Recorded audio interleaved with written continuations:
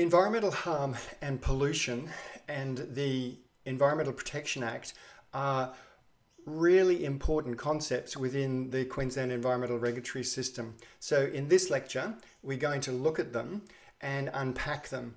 So within the last few lectures on mining and coal seam gas, we've been looking, and I've been mentioning the Environmental Protection Act in the context of those topic areas. Today's lecture focuses on environmental harm and pollution, but it's really all about the Environmental Protection Act. So the core concepts, the core offences in the Environmental Protection Act are built around the concept of environmental harm. And there's a whole range of important tools within this act. And I want to try and unpack some of the major ones for you and help you understand this important piece of legislation. But in, as I said, previous lectures, we've looked at mining and coal seam gas as their own topics within which the Environmental Protection Act is and also a critical component. So in today's lecture, I could have structured it like this because I've been structuring previous lectures around problems and then asking, well, does the activity comply with the law? And if not, what steps need to be taken to make it comply? And there's really three problems that I'm going to look at. A small pollution incident in Townsville, a landfill, and Link Energy. But I think it's easier and better to think of this lecture in a different conceptual way. I'm going to really approach it in two parts. Part one, I really want to focus on the key definitions and concepts in the Environmental Protection Act. And I'm going to use the problem of a bitumen primer spill in Townsville, which I was involved in when I worked for the Department of Environment back a couple of decades ago. And I've got a series of photographs for you that really, I think, make an interesting problem and a good way to tease out core concepts in the Act, the major offence provisions, the general environmental duty, and enforcement options as well. So that's going to be a big component of the lecture. Then I want to just move in part two to looking at the approval processes and other tools under the Environmental Protection Act. And I want to focus on several tools. So just to explain, the first part, the key concepts and environmental harm, generally those offences and concepts only occur when you don't have an approval. So they're really important general offences, but once you get into the Act, you find that there's a range of activities that can be authorised called environmentally relevant activities, and they can be authorised under the Planning Act and the Development Assessment System, or they can be authorised for mining and petroleum activities as well. So that those environmentally relevant activities obtain an environmental authority for mining and petroleum. They are linked into development approvals under the planning system, and then the conditions of those approvals become the critical for enforcement, and it tends to be then breaches of those conditions that lead to prosecutions. But the general offence provisions occur when something hasn't been authorised or doesn't have conditions linked to it. So they're all interrelated, but I want to use the general provisions to start with to sort of set the scene, and then go on and look at the approval processes, and particularly look at a landfill and a big prosecution of a company called Link Energy. And I particularly want to unpack a few of the mechanisms in the Act: contaminated land, executive officer liability, due diligence, and mention also recent reforms called chain of responsibility laws and why those are significant. So the Environmental Protection Act, you can think of it as a series of key definitions and then a series of environmental planning and management tools. I just mentioned too that ship source pollution is generally not covered under the Environmental Protection Act. There is separate legislation for ships. So if a ship is in port and it releases oil, it will be prosecuted under the Transport Operations (Marine Pollution Act, Queensland legislation. Similarly, if a ship is out, say in the Great Barrier Reef, it can be prosecuted under other legislation. There have been some prosecutions under the Environmental Protection Act when those other pieces of legislation didn't have sufficient penalty provisions to properly punish big pollution events. But generally ship source pollution, so if pollution, oil or something comes from a ship, it's generally not enforced under the Environmental Protection Act. It can be if they're within Queensland waters, but generally not. When we're thinking about the Environmental Protection Act, it's generally land-sourced pollution. I just mentioned though, before I jump into the Environmental Protection Act, a preliminary topic, which is a story about dioxin contamination of Sydney Harbour. And I want to mention this because, and a couple of other examples and stories to show the importance of pollution controls generally. So this was the front page of the Sydney Morning Herald a few years ago. I was travelling through Sydney and I just happened to see the paper on the day, and it had this amazing story in it, the poison that got away. Harbour dioxins hit critical levels. And the story says the fishing bans in Sydney Harbour will have to stay in place for decades due to high levels of dioxins, despite an expensive cleanup of Homebush Bay, the original source of the contamination. I became fascinated with this because I'd never heard of it. I thought Sydney Harbour, you look at it, it looks beautiful, and you know, ships sailing on it, the water looks clean, and I didn't realise that there was this heavy contamination. And so I looked into it, and this was an internal page within that story. It basically gave the history of the toxic residue and talked about how in the 1950s a company called Union Carbide, which became infamous in the 1980s for a big gas disaster in Bhopal in India, where thousands and thousands of people were killed after there was a release at night time, and a lot of people died in their sleep.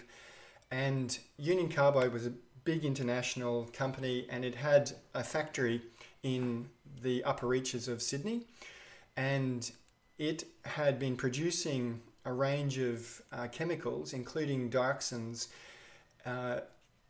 that contaminated Sydney Harbour. And it wasn't discovered until, so this was through the 50s and 60s.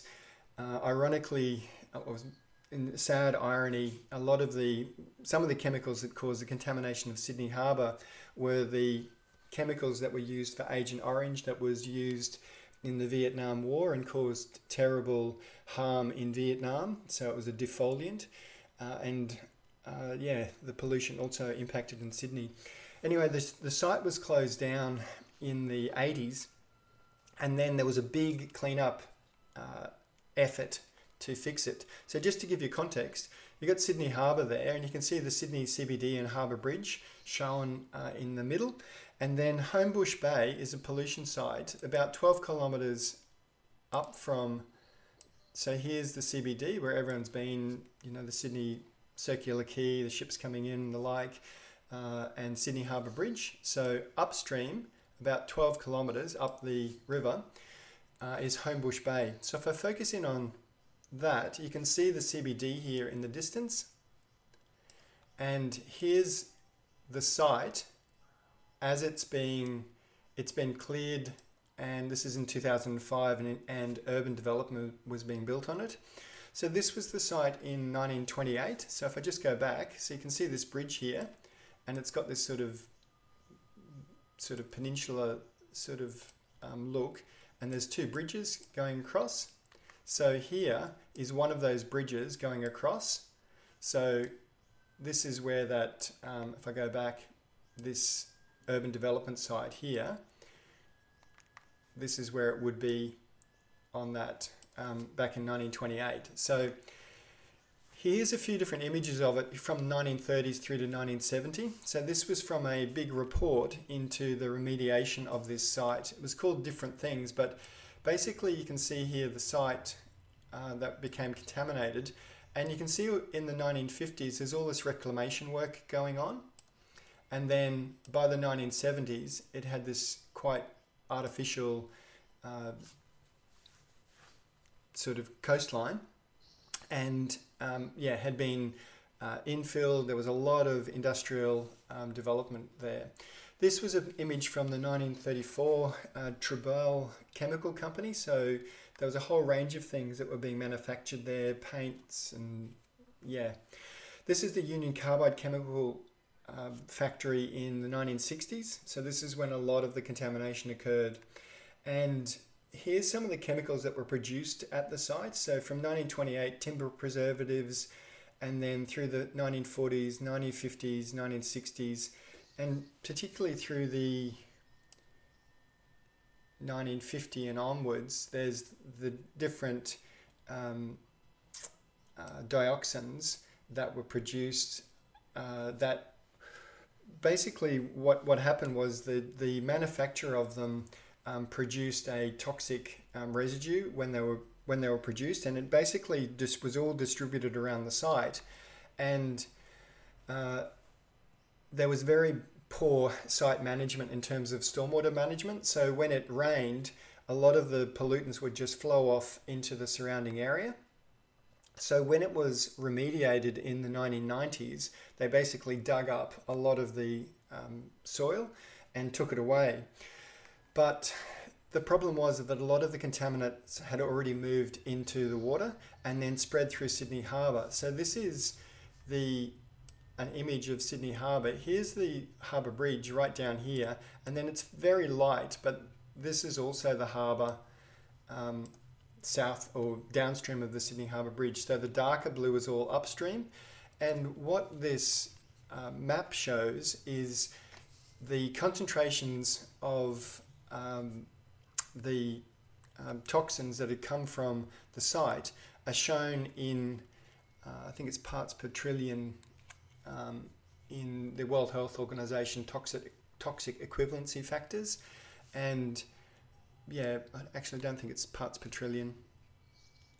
Anyway, toxic equivalency factors, and basically the higher the number, the worse it is. So around the site, so here's the site at Rhodes, and you've got levels of 610, and then as it gets further away, down around Sydney Harbour Bridge, it's like down in 56, but even downstream of the Harbour Bridge, you've got levels like 88, and all the way around in Sydney Harbour, there's different pollution levels.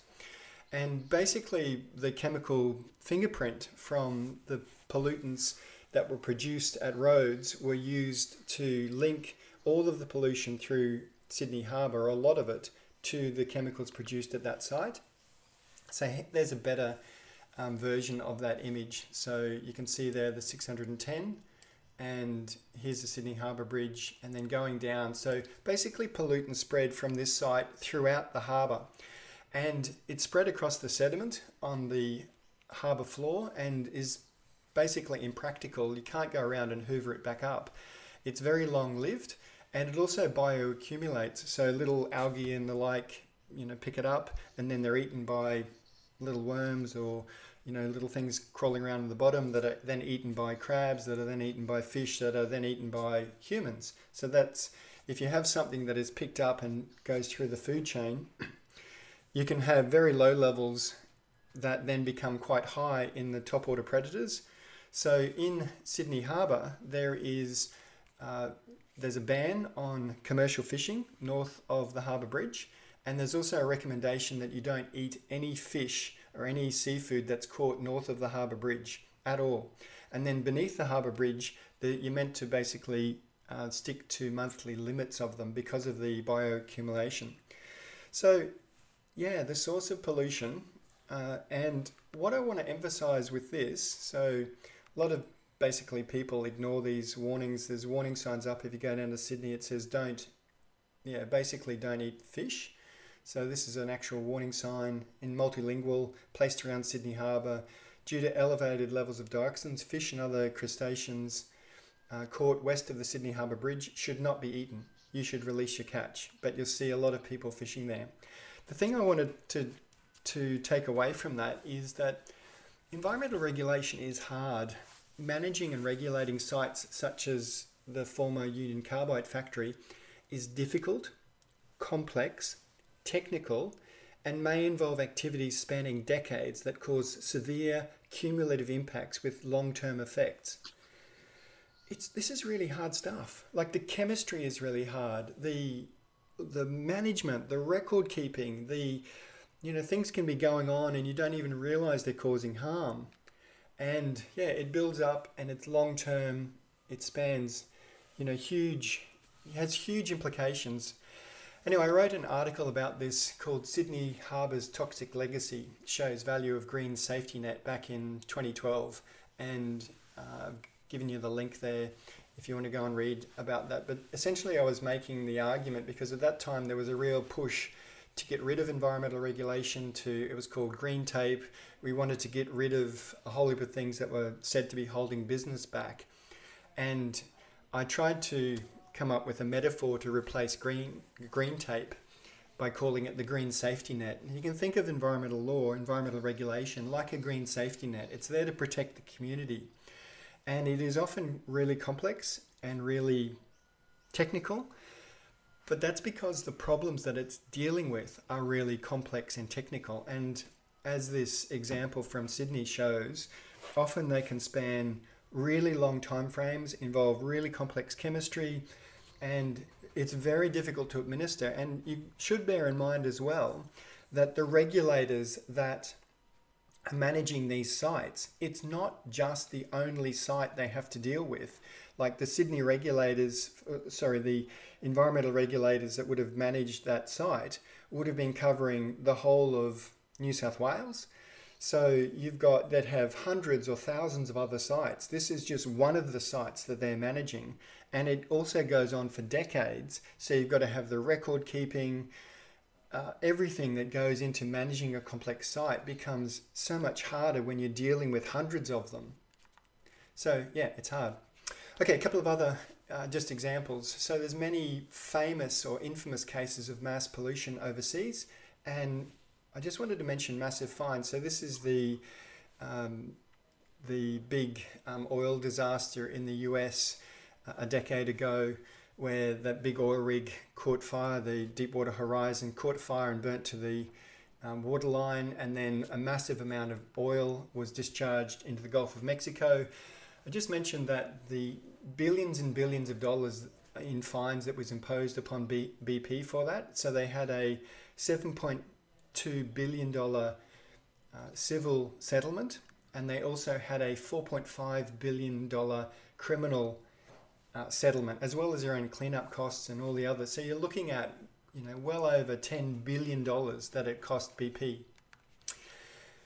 There's also a whole range of complex pollution problems around the world. Air pollution is obviously a massive health threat in many parts of the world. China and India stand out, but many other countries as well. So here's an image of people wearing masks for air pollution back in 2014, and obviously now everyone will be wearing them for coronavirus. But yeah, air pollution, massive issue in many parts of the world. So pollution takes many forms, and climate change and ocean acidification is another form of pollution and its impacts. So when I last gave this lecture back in 2016, I had this slide in it, and it was saying that at the time there was a massive coral bleaching event going on where 93% of the reefs across the Great Barrier Reef had been hit by coral bleaching. And sadly, that's also what's recently happened. So if we update now to 2020, we are yet to see the results, yet to be finalised on the extent of coral bleaching. We'll know that in coming weeks. But there's been another massive coral bleaching event across the Great Barrier Reef. So that's effectively a pollution event, it's pollution from carbon dioxide and other greenhouse gases that are causing impacts through climate change. So pollution has many different forms and many different impacts. So in that background, that context, I want to look at the Environmental Protection Act and focus on how we deal with pollution in Queensland. We're going to see that we don't really use the term pollution. We've got a term called environmental harm, and then there's a range of concepts related to it and the offences under it, and I want to unpack those through a problem of a relatively small pollution event back in 1999 when I was working for the Department of Environment up in Townsville. And the story starts with, I'll use it to unpack the core concepts of the Act, and then we'll go on and look at licensing in the second part of the lecture. So our problem today is a bitumen primer spill. It occurred in 1999. We'll look at the key definitions and concepts in the Act. So Townsville, as you know, is in North Queensland. So when I finished university and finished science and law at UQ, I got a job working for the Department of Environment up in Townsville. So I went up there, and this was part of one of the activities that I dealt with while I was there for a couple of years. So the incident occurred in Annandale, so I'm going to focus in on this. So Townsville, a lovely city. It's got Magnetic Island off the coast, so tourism. It's got a big army base as well, army training areas. So it's also got a big port and some big refineries. So there's the Ubulu nickel refinery that I'll mention at the end of the lecture in relation to chain of responsibility laws.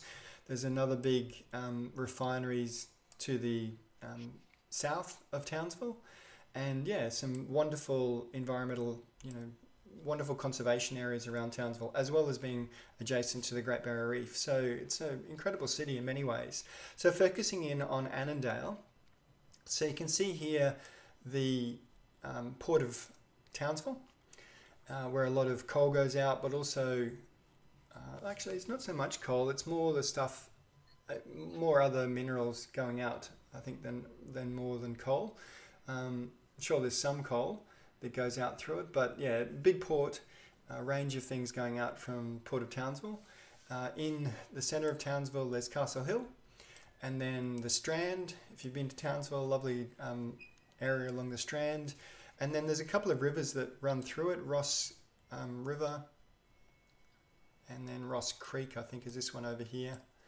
Anyway, the pollution incident occurred in Annandale, and I'm going to focus in on that red circle. So focusing in, you can see the river here, and you know that that's flowing down to the Great Barrier Reef, and then there's a little tributary coming off it, and I'm going to focus in on, obviously, the red circle. And the incident occurred before the houses were there, or when the houses were being built. So I'm going to show you a couple of photographs, one taken, or a couple taken at this point A, and some taken this point B, and then looking along this drain here, running into the creek. So focusing in on this little creek system here. So this is, if you went to the site now, this is what it looks like. And this is what it looked like back in '99 when I went there. So the story was, I got into work on a Monday and was told about a pollution incident that had occurred on the weekend, and got in the car and went out with some other officers to the site. And this was basically what we saw. So these are some of the pictures taken when we arrived on site. The incident had occurred on, I think, the Saturday. And the story was that the construction company that was building the housing estate, so the houses that are there now were being constructed in 1999, or the housing estate was being constructed. And the construction company was building the roads before the houses and the subdivision would go in. So it was in, I think it was in December of 1999, so in the wet season. And the company had been falling behind its schedule, and on this particular day they had to lay the bitumen for this road that you can see here. So I'll just go back just to give you a bit of context as well. See this little drain here? So if I go back, that's that drain now. So this is what you see now. You see a whole street of houses. This is it back in 1999. So the company that was constructing had its workmen there. They had all these this machinery, steamrollers and loaders and the like. And another company was delivering the bitumen. So a big road making company. So it was a contractor, and the company that was constructing the road had all the machinery there, and the truck showed up to deliver. Before you lay bitumen, I didn't know this, but before you lay bitumen, so you know bitumen's that sticky tarry stuff, before you lay it, you put down what's called bitumen primer, and as I understand it, it's a 50-50 mix between bitumen and diesel, and it's meant to make the bitumen a little bit less viscous so that it can soak into the soil, so that then you spray it on the soil, and then the tar, when you lay the bitumen, sticks better. So the bitumen primer truck arrived to spray before the bitumen would come, and the truck driver said to the foreman that he was a bit worried about the storm clouds that were around, because it was the wet season, there were heavy storm clouds around, and he was a bit worried that it was going to rain. And the foreman said, no, we are behind schedule, we've got to lay, go ahead and spray. So they started spraying the bitumen primer, and they'd been going for a little while when the heavens opened and it just started pouring with rain. And if you've been in a tropical downpour, you know that it's just can be massive amounts of water coming down. So they shut off the bitumen primer, and basically the foreman said, well, we can't do any more work today, it's too wet. Basically everyone closed up their machinery and left the site. The problem was that the bitumen primer also left the site, because what happened was it lifted off in the heavy rain and it ran down the drain, and just around the corner you can see here some of the residue. So this is the Monday, it happened on the Saturday, and one of our inspectors, that's his hat, sitting there in the drain, but you can see the oily residue. And it ran down and into this culvert, into the stormwater drain, went into that, and then down the drain, the stormwater drain. You can see here the residue from where it had, so it obviously was just flowing really at a huge volume. You can see the residue that's left. Ironically, they've got sediment fencing up, which is good for complying with the general environmental duty, but which is a concept under the Environmental Protection Act of taking reasonable care. But obviously it did nothing for the bitumen primer. So it all flowed down this drain and then came down to the end of the stormwater drain and flowed into where they'd constructed this big stormwater retention device to slow the water down before it entered the creek. And this is the stormwater retention device that had been constructed, and you can see there the oily residue still lying around, and these white pads that they were using then to soak up the oil. So what had happened on Saturday was they left the site and it was pouring with rain, but one of the neighbours saw pollution going into the creek and saw this oil and rang up the department's pollution hotline, and our inspector was notified, and he went out to the site and saw the pollution happening and was able to contact the company from the contact details on their machinery, called them up and told them what was happening. They sent their workers back, and they then they didn't have any cleanup equipment themselves, but they went to the Port of Townsville, which was just down the road, and which had a whole heap of pollution control equipment for oil spills. And so they're able to get a whole heap of absorbent pads and the like. So here you can see the oil. This is again the Monday. The incident occurred a couple of days before. This is just what's left. So the company, when they were told about the pollution occurring, they responded really well. There was about 30 employees for the company. They got all their workers back and they got into cleaning up. They got the equipment from the Port of Townsville, and you can see here an absorbent boom. They're trying to soak up as much oil as possible, and the creek itself isn't pristine. Like, this was just downstream. There was like a a road going across it. You can see the rubbish in it, but there's also oil all along the banks now. And here's the workers cleaning up. Now, you can see they're absorbent booms. Now, one thing I really want you to notice here is the high levels of workplace health and safety. You can see all the workers have got on their protective boots, and they're covered in total overalls and protective gloves and goggles and all of the safety equipment. Yeah, I'm joking. The point here is there's nothing. These guys are walking around in this creek with broken glass and whatever, no protective equipment on, and yeah, you might sort of shake your head and go, wow, this is really bad workplace health and safety. And it is. But it also reflected the level of the company. Yeah, so often when you're a regulator, you deal with, some big companies like BHP or, ExxonMobil, and they've got thousands of staff, they've got all their procedures in place, they've got a whole range of, their employees are drummed into them about workplace health and safety. And then you go down to small and medium companies and it's a very different story. So the poor protective equipment here that the staff have also reflected really their environmental procedures. They pretty well just didn't have them. They, I should say they didn't have them. You could see they had some sediment fencing up there, but it was pretty minimal. So what offence, if any, has the company committed if that occurred now?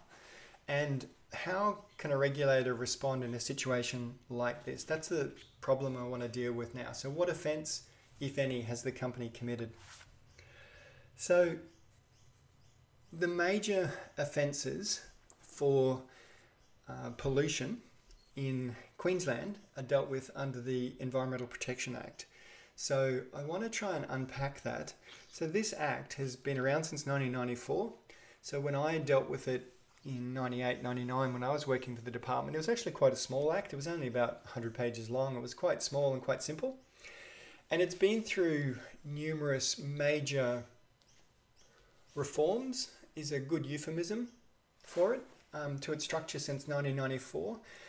A lot of those reforms have made it much more complicated, and the structure that used to be there that was quite logical has been really destroyed. So now when you look at this act, it is really complicated and really difficult to understand and doesn't really have a logical structure. So some of the major reforms that have really destroyed its original logic was in 1997.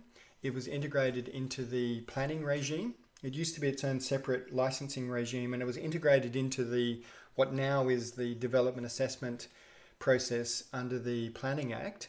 Back in 1997, that was the original form of that was created in the Integrated Planning Act.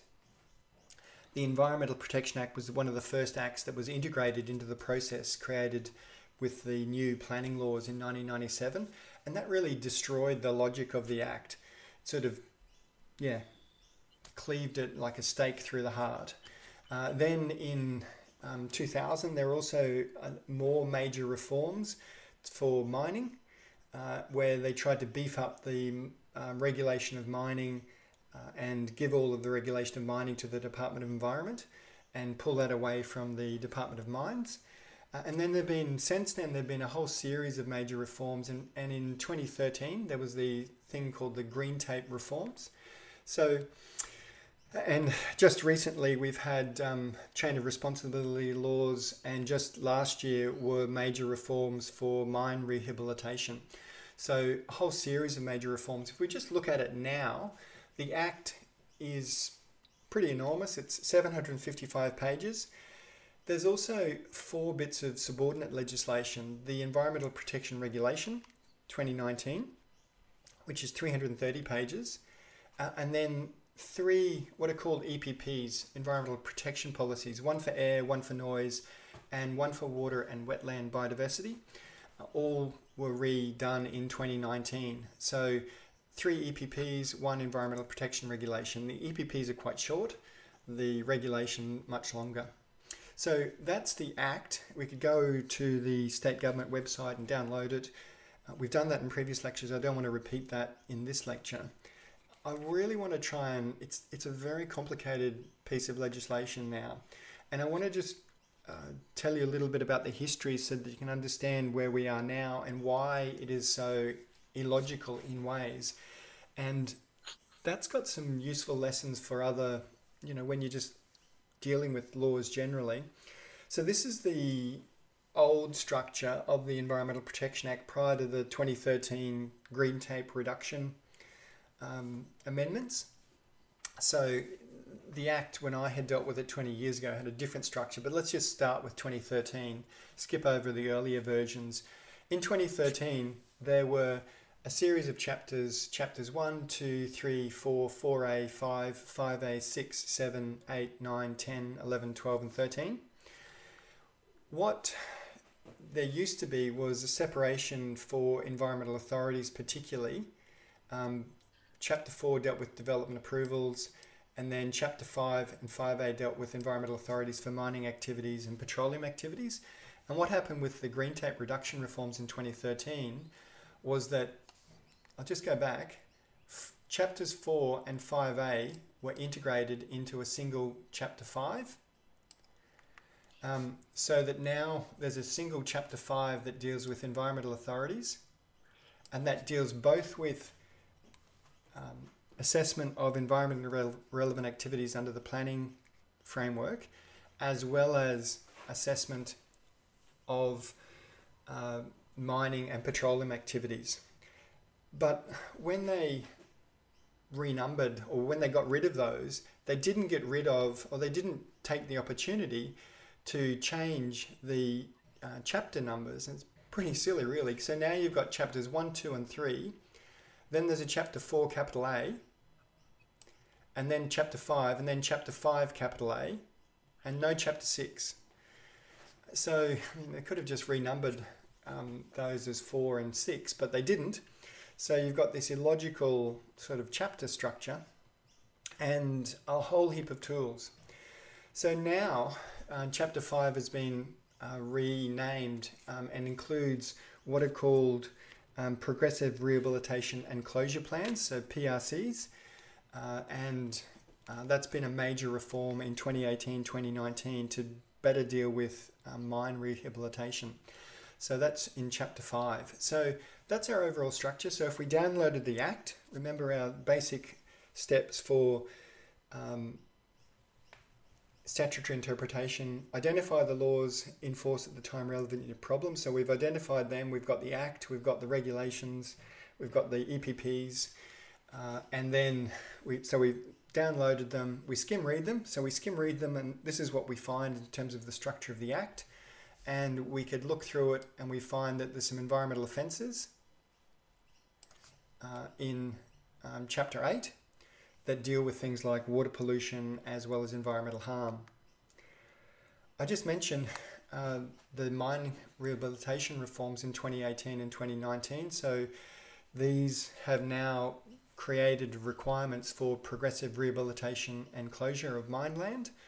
And yeah, they're major reforms to deal with a big problem that we've got, which is lack of, well, there's been big problems with mine rehabilitation in the past. But for our problem, I'll park that until we go on to part 2 of the lecture. So for our problem, we've got this pollution incident. So how is it regulated? So if we look at the Act, and I want to drill into how we can conceptualize it for this problem, I've uploaded a handout to the Blackboard site that you can go and download, but I'd suggest you can think of the complex structure in this Act, or the complex concepts, in this way. It's got an overall objective of protecting the environment while allowing for ecologically sustainable development in section 3. So it's about protecting the environment while allowing for ecologically sustainable development. It's got a series of key definitions early on, and I want to unpack them in a moment. On the second page of the handout, I've summarized, or I've set out key provisions of those. So I'd like you to be aware of those key concepts. So particularly the concept around environmental harm and the general environmental duty. And mentioning the general environmental duty, really the core concept in the Act is this one. It's a relationship between what's called the general environmental duty, set out in section 319, and it basically says a person must not carry out any activity that causes or is likely to cause environmental harm unless the person takes all reasonable and practicable measures to prevent or minimize the harm. So that concept comes from reasonable care in negligence law. So you're all familiar with, if you're driving a car, you've got a duty to take reasonable care not to harm other people.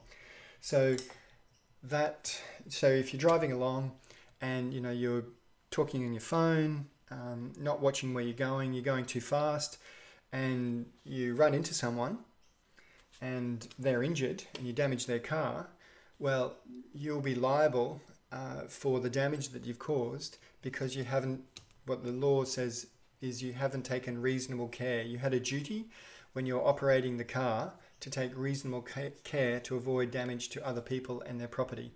So because you were talking on your phone, so you weren't paying proper attention, you're going too fast, there's two things that you were doing that weren't reasonable care or not complying with the duty of reasonable care. So the Environmental Protection Act took the concept of reasonable care and applied it to the environment. So people now in Queensland and in many other places, because the general environmental duty has been quite widely adopted in other states and other jurisdictions. So the general environmental duty imposes that similar sort of broad duty to take reasonable care, and the value in the concept of reasonable care is it's very flexible to deal with whatever situation, the complex facts of that reality throws up. Reasonable care gives you an objective standard that can be applied in many, many, many different situations. So what's reasonable depends on a range of things, including the risk as well as the costs of taking particular measures. So the general environmental duty is there, and there's also linked to that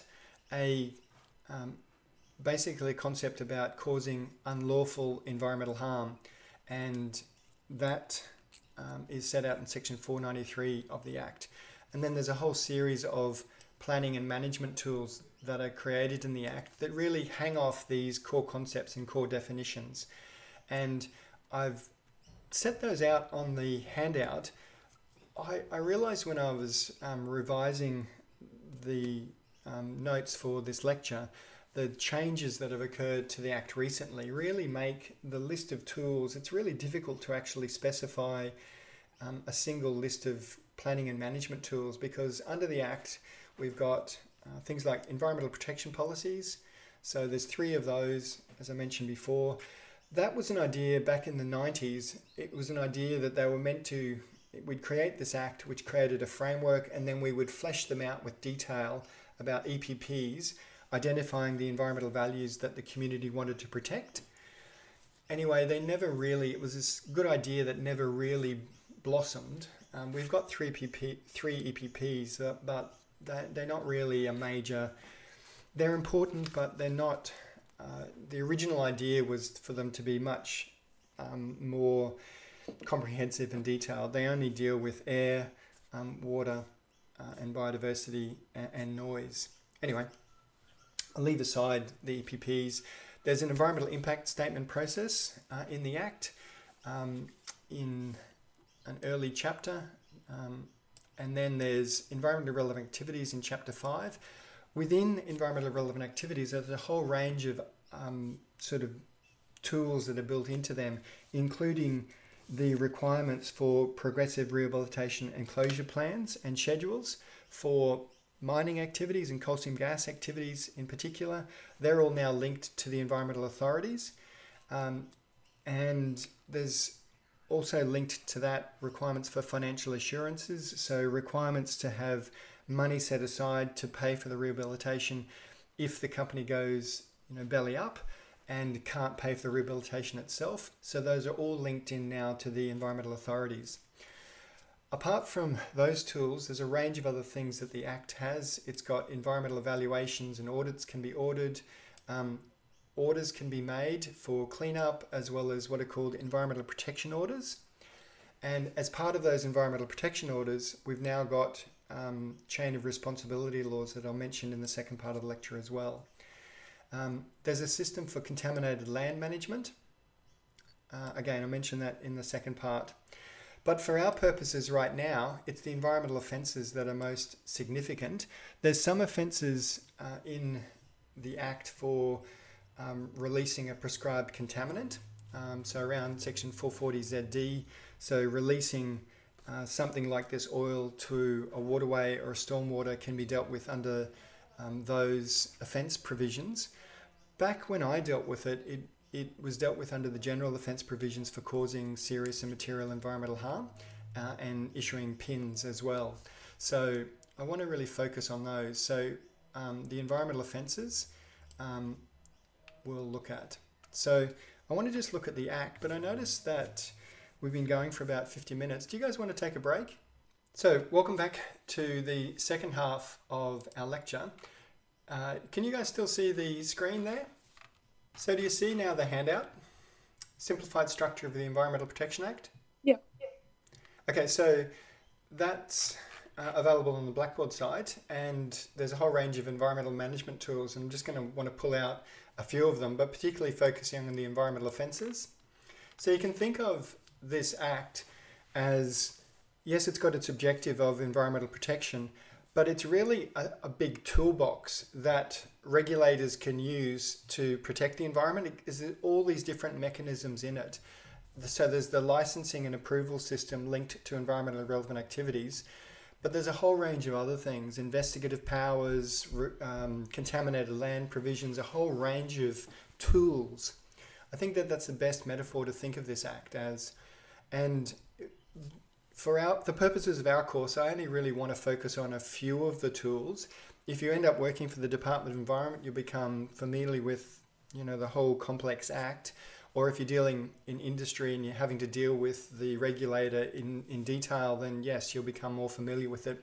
But for our purposes, I really just want to focus on the core concepts and a few of the significant systems like contaminated land. So if I go across to the Act itself, do you guys now have the Environmental Protection Act on your screens? Yep. So the actual Act, and I've made it a little bit bigger there. Yep, that's that. Yes. Okay. So there's general offences. So if we took our approach of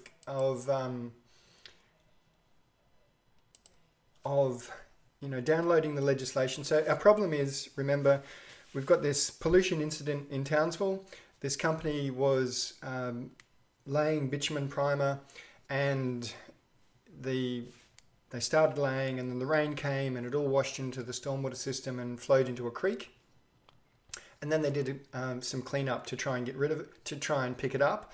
But a lot of it flowed away, and that ultimately would have flowed down to the Port of Townsville and the Great Barrier Reef World Heritage Area. So what offence might they have committed? If we asked the question that I've asked in a lot of other lectures, does the activity comply with the law?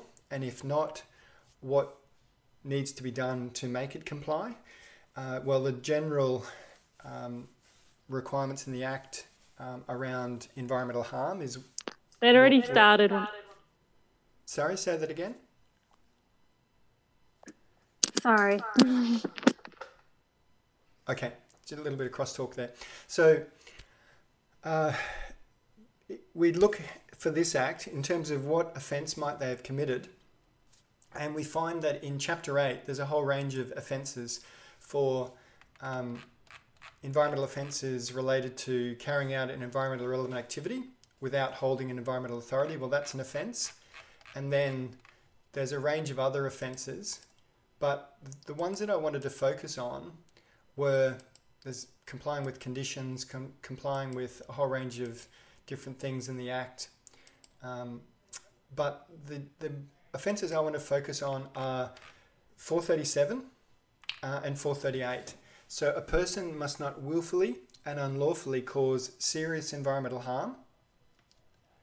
So if I highlight that, and the maximum penalty is 6,250 penalty units or 5 years imprisonment. And 438, a person must not willfully and unlawfully cause material environmental harm.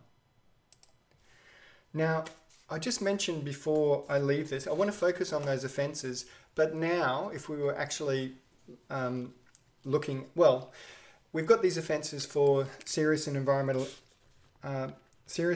environmental harm. So let's just write those down. So we've got 437 and 438. And there's another offence that I just wanted to draw to your attention, which is section 440. Offences relating to water contamination. We'll look at this in one of the tutes about statutory interpretation, but there's now offences for releasing prescribed water contaminants. And so this also creates related offences. It doesn't use the concept of environmental harm directly, but says here in 440 ZG, a person must not unlawfully deposit a prescribed water contaminant in waters or in a roadside gutter or stormwater drain, or in another place where the contaminant could reasonably be expected to wash, blow, fall, or otherwise move into a roadside gutter or stormwater drain. So that might also be, well, it'd certainly be something to consider in terms of the potential offences. So have they committed an offence against 440 ZG? But a key provision with all of these is unlawfully. So a person must not unlawfully deposit a prescribed water contaminant. And similarly, in 440.3.7, you see a person must not willfully and unlawfully cause serious environmental harm, and similarly for 438. So if we look at this with our lawyer's hats on, you look at the elements of the offence. It has to be a person. So a person includes a company. You get that sort of definition from the Acts Interpretation Act. So the company here, have they willfully and unlawfully caused serious environmental harm or material environmental harm or released a prescribed water contaminant? So what does unlawfully mean, and what does material and serious environmental harm mean as well, and prescribed water contaminant? So we'd have to go and look up all of those things. So, we do our cross-referencing. So to get the key definitions of serious and material environmental harm, you have to build up a series of concepts that are dealt with right at the front of the Act. So this Act both has a list of things in the dictionary. So in section 7, it links to the dictionary in schedule 4, but it also then has some key concepts set out at the front. So environment is defined very widely as including ecosystems and their constituent parts, including people and communities, all natural and physical resources, and the qualities and characteristics of those things. So basically, yeah, it's very wide, includes the physical and biotic environments. So not just, the physical, like the soil without any living things in it. It also includes the living environment. Then what this Act does is build up the concept of environmental harm through a particularly important concept is the concept of environmental value. So an environmental value is a quality or physical characteristic of the environment that is conducive to ecological health or public amenity or safety, or another quality of the environment identified and declared to be an environmental value under an EPP or regulation. So for that second part, we could go across to the water EPP, and we'd find that there is some environmental values that are identified in the water EPP. So some basic concepts for environmental values for water. make that a bit bigger for you. So environmental values for waters. There's a list of things for specific waters, but then the general ones are for high ecological value waters, the biological integrity of an aquatic ecosystem that is effectively unmodified or highly valued, for slightly disturbed waters, for moderately disturbed waters, for highly disturbed waters, and for aquatic waters intended for human consumption. So there's a range of different waters that are prescribed here. So thinking in this case, you saw those pictures of the creek that this flowed into. What would you think that creek is? Do you think it is a high ecological value water, or a slightly disturbed waters, or moderately disturbed waters, or highly disturbed waters? That creek. Maybe slightly or moderately. Yeah. Slightly or moderately. I mean, there's a fair bit of rubbish in there. Ultimately as well, the creek flows to the Great Barrier Reef. So there's a range of things that could be impacted here. So in terms of the Great Barrier Reef, the biological integrity of an aquatic ecosystem that is effectively unmodified or highly valued, or for highly disturbed waters, the biological integrity of an aquatic ecosystem that is measurably degraded and of lower ecological value than waters mentioned in paragraphs A and C, A to C. So those are environmental values defined in the EPP. Biological integrity is a core component of that. So do you think, for that creek, you could think of fisheries values associated with it would be part of the biological integrity. There'd be a range of things that, in terms of its environmental values that are impacted by the oil. And so that's environmental values. So it's a quality or physical characteristic of the environment. So biological integrity of waters is an environmental value. Its ability to support life and the ecosystem within it. So that's environmental value. Then the Act sets out concepts like contamination. It doesn't really define and use the term pollutant or pollution. It goes on to talk about, you've got waste and those sorts of things, but the major offences aren't built around those concepts, even though it talks about contaminant. It's built around the concept of environmental harm. So, and that's actually wider than contaminant release or pollution. So environmental harm is any adverse effect, and I just mentioned these are all set out on your handout. You'll see a summary of environmental harm as any adverse effect on an environmental value. So environmental harm is any adverse effect or potential adverse effect, whether temporary or permanent, and of whatever magnitude, duration or frequency, on an environmental value, and includes environmental nuisance. And it goes on to say it can be direct or indirect, but basically any adverse effect on an environmental value.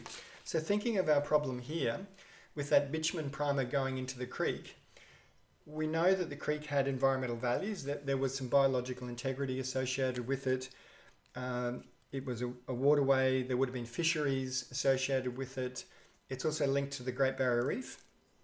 So the bitumen primer, I think there's about 700 or 800 litres, I think was the quantity that flowed into it. And you saw how much residue was there a couple of days later. So there was a significant, it wasn't just a cup full of oil that went into it. It was a fair truckload of oil went into it. Are you happy that environmental harm has been caused by that? There would be adverse effects. So you can think of you saw those pictures of the oil coating the sides of the creek. You'd know just from common experience that would damage the fisheries values of it. Some fish would have been killed, some crustaceans would have been killed. So we've got environmental harm? Yes. Happy with that? Yeah.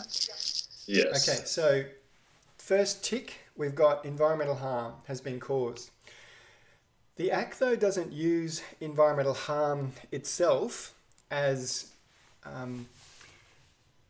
an offence, there's no offence for causing environmental harm. It has to be serious or environmental nuisance is basically another form of sort of temporary environmental harm, can be environmental nuisance. So if you've got someone playing, loud music next to you, you're trying to sleep and they're playing at 3 a.m, you could call that an environmental nuisance. It's something that's there, but it can go away quite quickly. So environmental nuisance is odors, noise, dust, those sorts of things. But generally the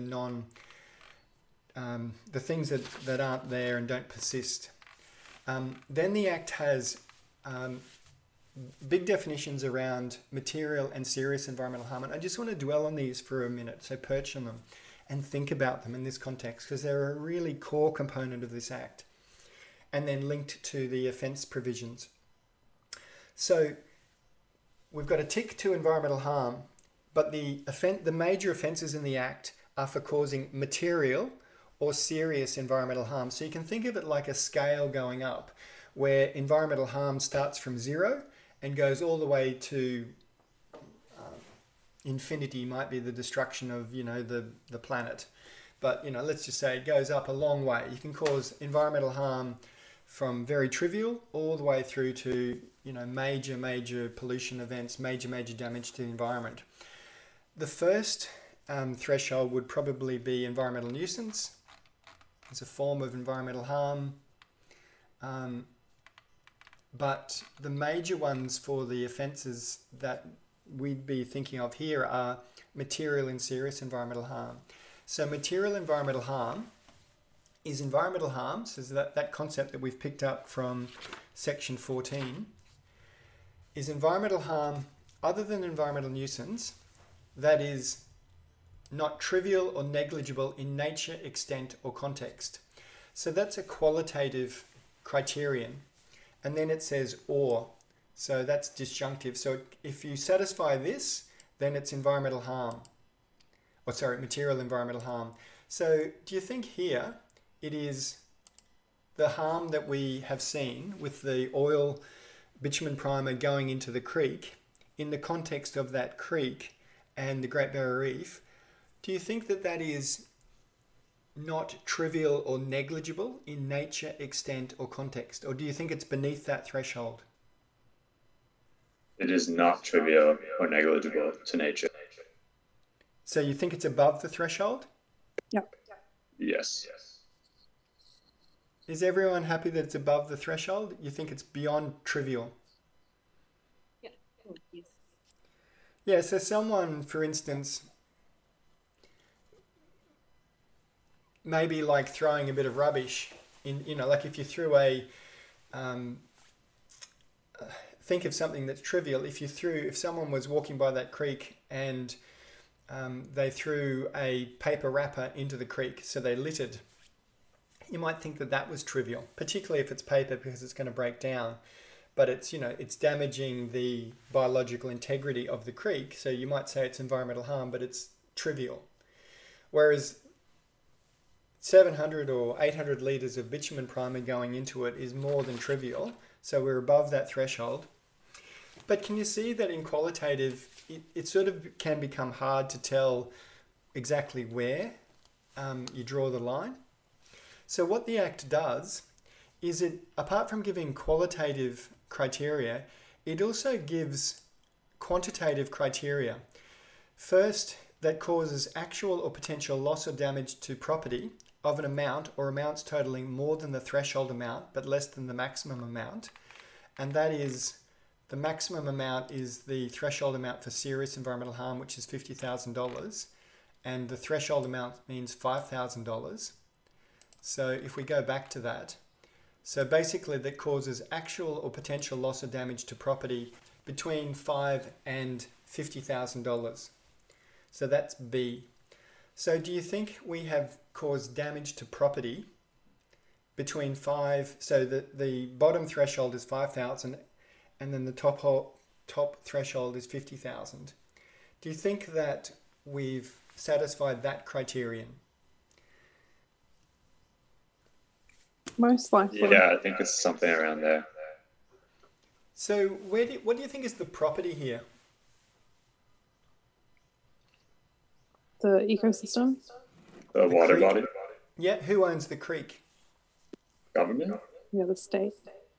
Yep, and how do you value the fisheries, do you think? Don't know. through the state. It's hard. The don't know answer is actually a pretty good one. It actually is hard to value the property sometimes. So you don't have to worry about it because what this definition is doing is giving you alternatives. You could have satisfied the first one. We're happy that we already satisfied that. If you had a property damage, then you could use that, and then you've got a quantified amount. So if if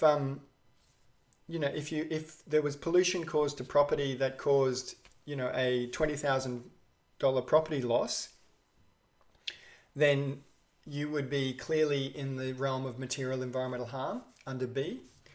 But then there's another alternative, which is C, that results in costs of more than the threshold amount, but less than the max. So between $5,000 and $50,000 of taking appropriate action to prevent or minimize the harm and to rehabilitate or restore the environment to its condition before the harm.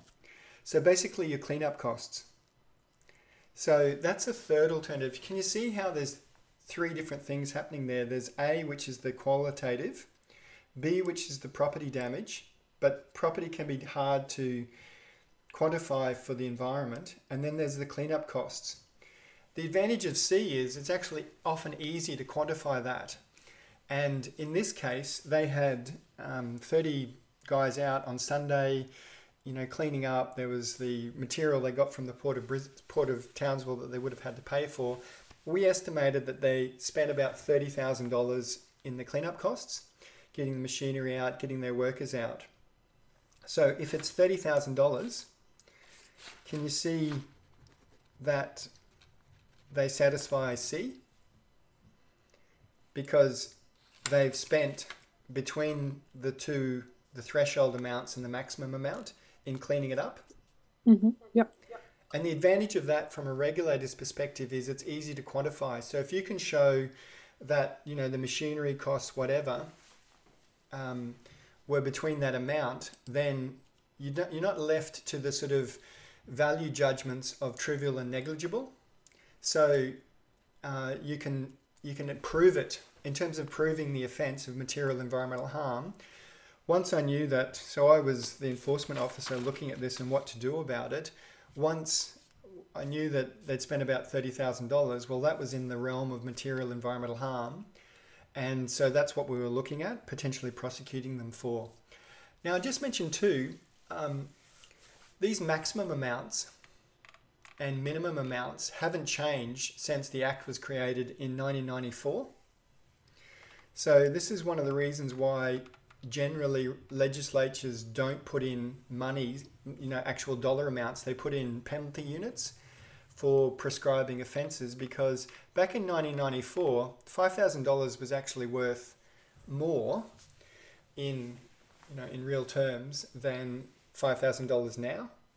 So the threshold has actually been coming down over time just through inflation, and they haven't changed the money amount. It's actually really easy to get over $5,000 in cleanup costs. As soon as you've got a backhoe and a couple of workers, you're going to be over $5,000 in a day easily. You get a couple of bits of machinery involved, just on there, like a bobcat, you can be looking at like $600, $1,000 an hour. You only have to have that for a few hours with some workers, and you're over material environmental harm. So that's actually a really useful threshold from a regulator's perspective in terms of proving it. So that's material. And then, are we happy that they've committed material environmental harm then? We've got them, we're happy with A and happy with C. Everyone happy with that? Yes. Yeah. Not so sure about the property damage, but it doesn't matter because they're or. Any one of those, A, B, or C, if you can satisfy any one of them, you've got material environmental harm. Then in 17, serious environmental harm is environmental harm other than environmental nuisance that is irreversible, of high impact, or widespread. So that's the first one. Do you think that we are in that realm for this offence? Is it irreversible, of high impact, or widespread? Impact could be high, but it seems like it could be irreversible and not too widespread at the moment. It is reversible. You can clean it up, and there'll be bioremediation over maybe a few months. So you're happy that we don't meet that criterion? Yeah. Okay, is cause 2 an area of high conservation value or an area of special significance such as the Great Barrier Reef World Heritage Area? Well, this creek ultimately flows into the Great Barrier Reef World Heritage Area, so you could maybe go for that, but the creek's, it ultimately flows out near the port of Townsville. There's quite a few kilometres for it to flow to get to the GBR. There's a fair bit of dispersal by the time it gets there. Yeah, that one's harder in this case, maybe, but... and then causes actual or potential loss or damage to property of more than $50,000. The threshold amount is defined as $50,000. So again, we've got the problem of proving, what is the property loss that's occurred here, and so C doesn't really fit. And then the cleanup costs is over the threshold amount, so over $50,000 in cleanup costs. And here we estimate it's $30,000. So can you see in these, based on these definitions, we've got probably material environmental harm as the more appropriate concept rather than serious environmental harm? You guys happy with that? Yes. Yeah. Yeah, so those two concepts, material and serious, then link into the offence provisions. So a person must not willfully and unlawfully cause serious environmental harm in 437. We don't think it's that one because we don't think we've got serious environmental harm. And that, as we saw, the serious environmental harm is defined back in section 17. So you have to follow those cross-references. So we could be looking at a 438 offence because we think we've got material environmental harm. So if that's our potential offence, one thing we have to also prove in terms of the elements of the offence is that it's unlawfully. So that's where we have to then be aware of section 493. So 493, capital A, when environmental harm or related acts are unlawful. So it basically, subsection 2 says, a relevant act is unlawful unless it is authorised to be done under, and I'll just emphasise here, a development condition of a development approval or an environmental authority.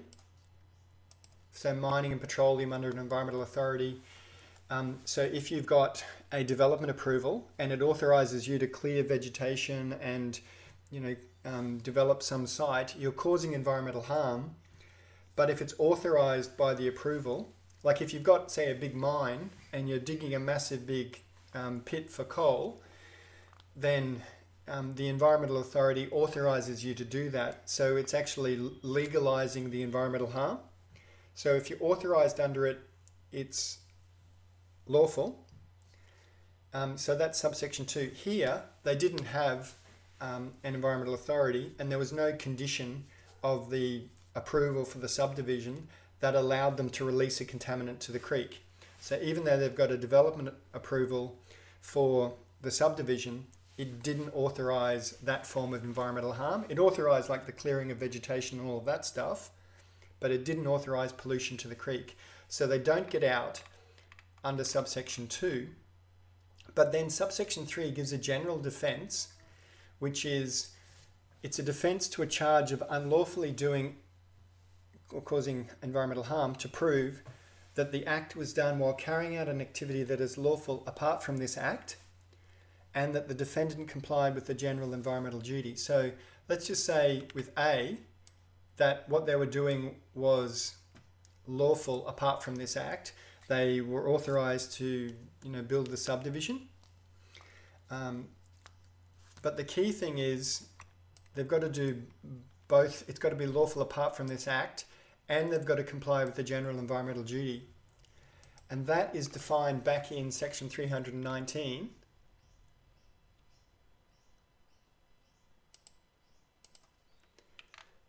In this way, and again, I've set this out on your handout.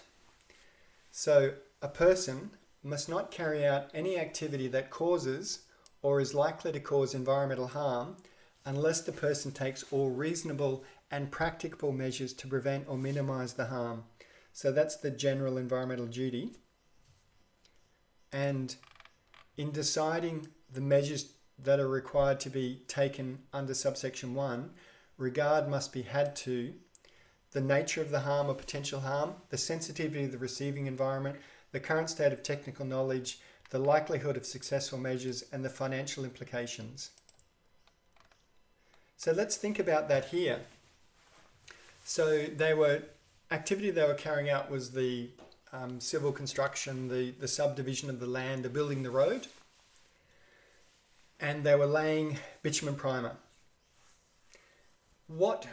And during that activity, pollution was caused to the creek. What do you think are the reasonable and practicable things that they could have done to prevent or minimize the harm? So, any ideas? Check the weather. Say that again. Oh, sorry. Check the weather. Check the weather, yep. So I'll just make a list here, weather. So they proceeded, like the truck driver said to them, the guy who was delivering the bitumen primer said he was worried about the rain, the heavy rain about.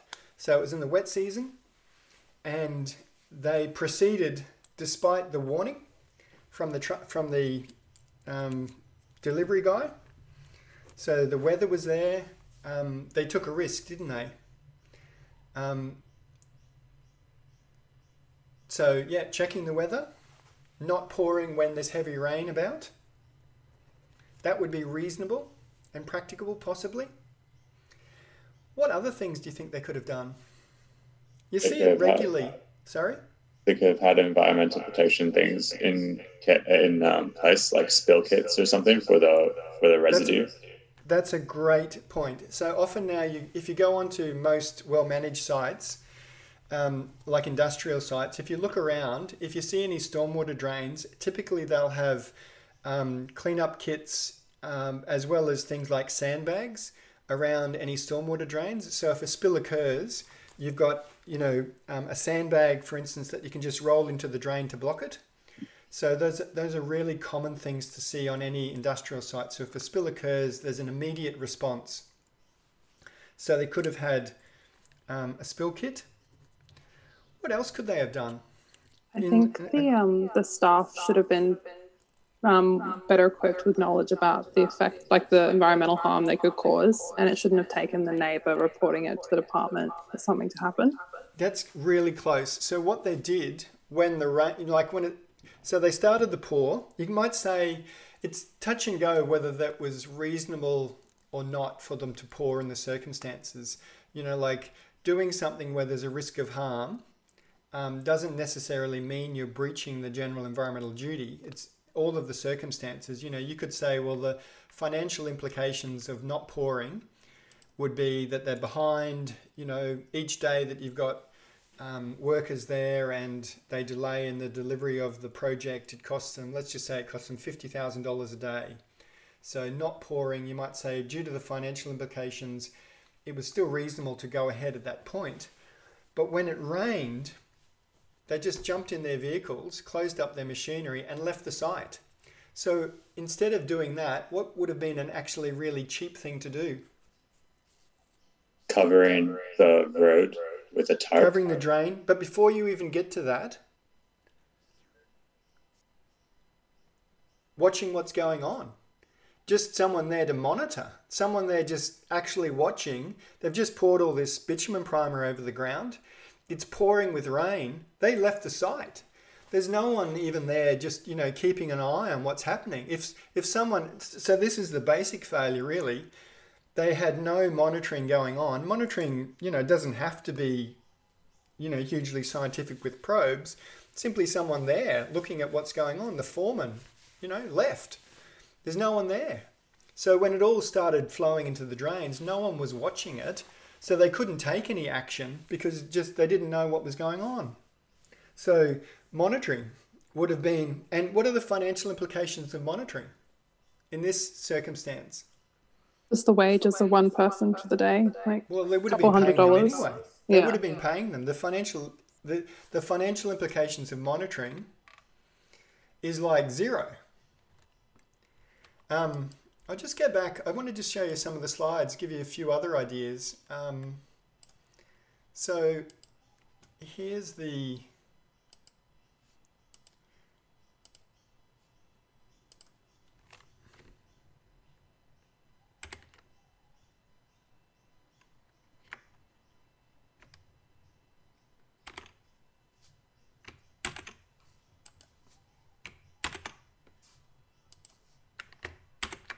So do you have the that picture that I showed you before on your screens? Yeah. Okay, so here's the site where it occurred, well after the rain had occurred. But in terms of other things that they could have done, so they didn't have any spill equipment there, and it all flowed down that drain. What else do they have there? I'll give you a hint. It's in that picture.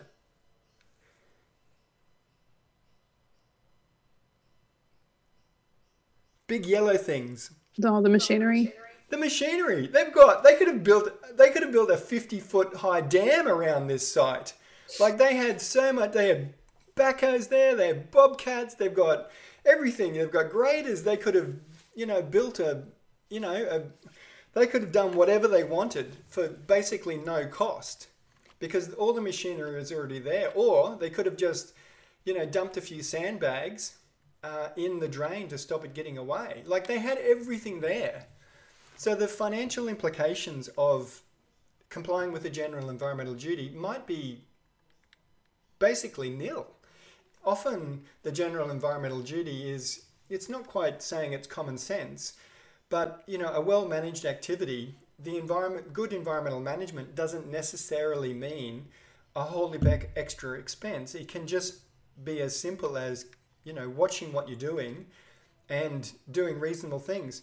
I mentioned before that ironically they had these sediment fences along the watercourse, which is commonly done on building sites now to comply with the general environmental duty. So I'll just go forward to a couple of... So I've been through the Environmental Protection Act. So, compliance with the general environmental duty. It's really common now to see on building sites sediment fences like this, a silt fence. Can you see in that image the creek, stockpiled soil, and then the sediment fences? So it's really common now to see that on building sites. It's been a real shift from 20 years ago where, you know, we just let everything sort of flow into the creeks. Now there's a much greater emphasis on sediment fencing and the like. And that's done to comply with the general environmental duty and avoid being prosecuted. And again, here's an example of a reasonable and practical measure that you commonly see around building sites, little sandbags like this. And, you know, you can just roll them across. Often they'll be stacked, you know, on a building site. You might have them, you know, stacked here, ready to roll into the drain, or you can put them there so that they're stopping sediment getting into the drain. All of those things are really common to see now, and it's linked to the general environmental duty. So again, here's an example of silt fencing, so stabilizing, reducing erosion, what now is regarded as reasonable and practicable measures to prevent or minimize harm to the environment. Again, another example on a building site, you know, if you just look around at the next building site you go past and have a look for the sediment fencing, you'll see it all over the place. So very common. So reasonable and practical measures. I really want you to be aware of that, because when you leave this course and you're working in industry, apart from remembering the major approvals and the need to comply with conditions, the concept of reasonable care and the general environmental duty is a really important principle to sort of have logged in your memory, because it is a key touchstone for compliance with many, many different laws, including workplace health and safety. A key component of that is taking reasonable care in the circumstances. Similarly with environment, taking reasonable care. Duties like negligence, taking reasonable care. And what reasonable care is depends on the circumstances. So the risks and the costs of the compliance measures are weighed up to determine what is reasonable. But now in Queensland and many parts of Australia, these sorts of measures are considered required by reasonable care. Any questions on that? You would have seen them on lots of different work sites. Okay, so reasonable care, a really important concept in the Environmental Protection Act, buried like in 319, and you have to understand really the other concepts that we went through, like environmental harm, material and serious environmental harm, the fact that it's linked to the offences through unlawful environmental harm. But just remembering that you've got to take reasonable care when you're undertaking an activity to prevent harm to the environment, that's really the thing to take away from all of this. Because if you can remember that, you comply with that, you will avoid problems 99 times out of 100 if you comply with reasonable care requirements. That's the big thing to do. Okay, so in this case, I just want to dwell for a moment on what enforcement options we might do as a regulator. So remember in earlier lectures we talked about this concept of the enforcement pyramid. You go from no enforcement action through education, through administrative enforcement actions, restraint, through to criminal prosecution. And that there's three big elements to where you go in that enforcement pyramid: the harm, the level of harm, the level of fault, and the remediation effort. So here we can prosecute them for material environmental harm. We could give them a warning. We could also give them a penalty infringement notice, which would give them a few $1,000 fine.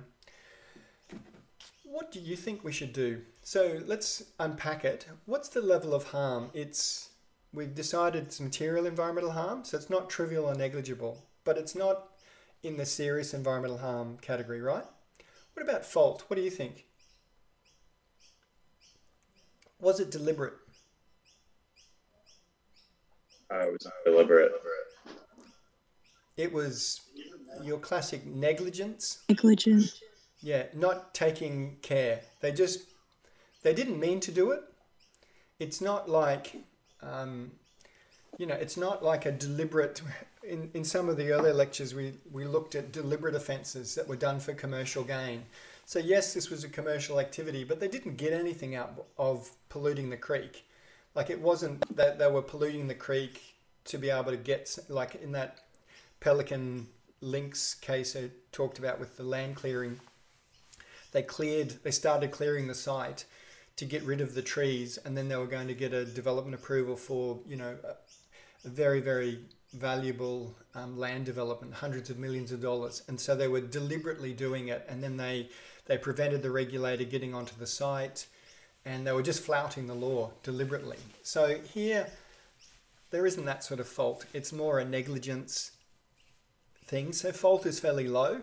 So harm is not trivial or negligible, but not extreme. Fault is fairly low. They were stupid or, negligent. What about remediation effort? Low. Minimal. Well, they didn't have the measures there, but once they were told about it, they got in and started cleaning up, and they got all their workers out, and on a Sunday they got back to the site. They didn't muck around. They went off to the Port of Townsville, even though they didn't have the equipment themselves. They went off got it. They got in, like we didn't order them to get in and clean up the site. That was all them out there on Sunday cleaning up with their guys, you know, with no boots on and whatever. We think they spent about $30,000. So, and you're looking at the context where, you know, those guys, they weren't wearing boots. That was just the level that they were at. And also, you know, in Townsville back 20 years ago, that was pretty common for a small to medium-sized company. They were pretty, you know, the environmental management was pretty low. So you know, as a regulator, you're dealing with that community. You've got to, you know, you at least for me, I thought the remediation effort was pretty good for, you know, coming off the initial fault, that their remediation effort was pretty good. But for our purposes here, they've done some remediation, so it pulls it down. It's something that weighs against prosecuting them. So for a prosecution, we could prosecute them for material environmental harm. The fines that we could have expected probably were in the range of something like $10,000. To go to court, you've got to get lawyers, there's the time and expense and resources to do it. And they would be able to say in mitigation that we spent $30,000 in remediating the site. We're really sorry, but you know, we spent this money. That would pull the fine down more. So instead of prosecuting them here, from a regulatory perspective, what other options do you think? Should we just give them a warning? I think the education would be really important in this this example. Yep, so education and warning notices. But what about anything else? Because you can warn them, but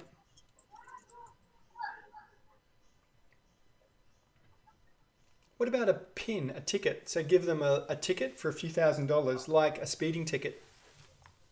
What's the advantage of the speeding ticket, the pin, from a regulator's perspective? So that's an example for other companies. Yep.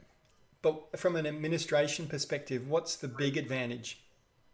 You don't have to go to court. You don't have to go to court. You can just write it and issue it. They can challenge it, but most don't, because you quickly chew through several $1,000s in lawyers' costs. So it's often cheaper just to pay it. The same with the speeding fine. You might disagree that, you know, you weren't, you know, over the speed limit, but to actually challenge the police in it, you know, you have to go to court. Often you'll just take the, you know, several $100 fine or whatever, than trying to challenge it. So similarly here, PINs have the advantage of basically just no extra administrative costs. They're unlikely to be challenged. They're a good education and warning. Well, they're going beyond a warning, aren't they? But they're a really good education, because you've actually then given them a penalty without a lot of extra costs. So we decided to give them a PIN in this case. So we issued them a PIN. Just thinking about who we could issue it to, I mentioned that there were two companies involved. There's the land developer, so we gave them a PIN. What about the company that was delivering the bitumen primer? Do you think they're potentially liable? No, because they gave a warning. They gave a warning, but then their driver poured the bitumen primer. So he gave a warning. So it's like you warn yourself. You think, oh gosh, I shouldn't do this because it's dangerous, but then you go ahead and do it. Do you think that you can be liable? You could be liable, but ultimately, isn't it the foreman's site responsibility? You know, that's the argument that the company delivering the bitumen primer had. But we gave them a ticket too. Why do you think we give them a ticket? To not listen to the foreman and take due care of the environment if they think the foreman is infringing on it. Yeah, their argument was, we're just a contractor, we delivered it, it's not our fault. But from our perspective, they delivered it, but their driver also left the site. So they basically were a party to the same offence.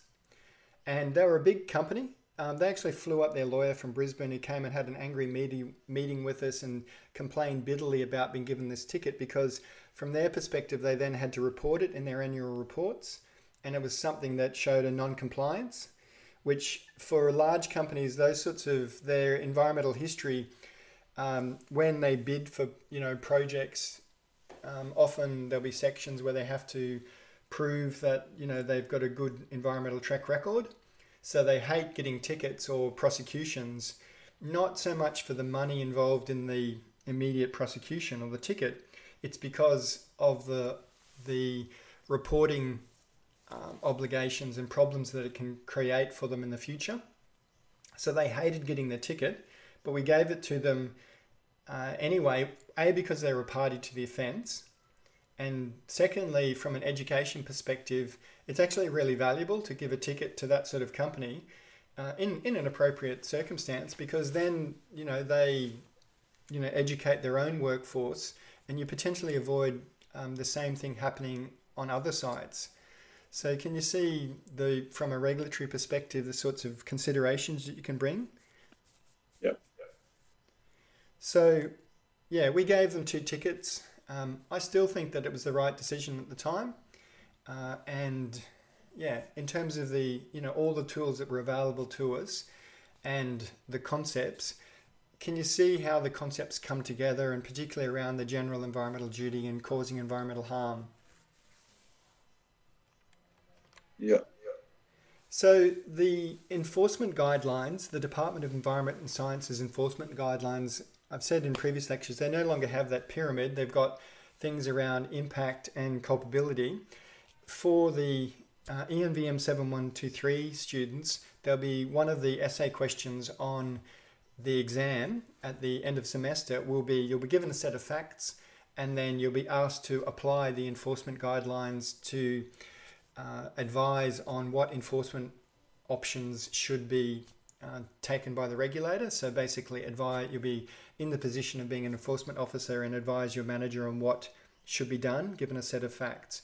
And I want to do that for the exam, because I think it's really good for you to get you to see how policies like this are really important for implementing the law.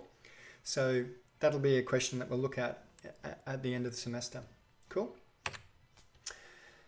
Okay, so that's part 1, key definitions and concepts. And the main thing I really want you to take away from that is the concept of the general environmental duty and taking reasonable care. And that's such an important concept to be aware of.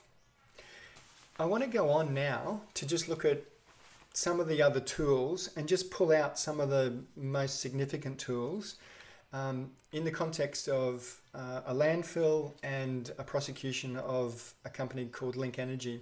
So I want to talk a little bit about environmentally relevant activities, contaminated land, executive officer liability and due diligence, and chain of responsibility laws. So these are a sort of some of the most significant tools that are in the toolbox of this Act. So the Rochedale landfill is located about 20 kilometres southeast of, or 15 kilometres southeast of UQ. I used to take a field trip out to it, but I found that it used to be later in the semester, and most people were already busy with other assignments and the like. So out of a course with 250, we get about 10 people coming along. So I wasn't planning to run it this semester, even before the coronavirus would have stopped us going anyway. But I've got a series of pictures that come from a previous field trip out there. So if we go out to the landfill, so I'll just go back. So the Rochedale landfill, about 15 kilometres southeast of UQ, and it's the major landfill or rubbish dump for the whole of Brisbane. So around Brisbane, all the rubbish, if you put rubbish in a rubbish bin, not in a recycling bin, but in just a normal rubbish bin, it ultimately ends up at Rochedale. So here's the landfill, just focusing in on it. Here's a big truck delivering.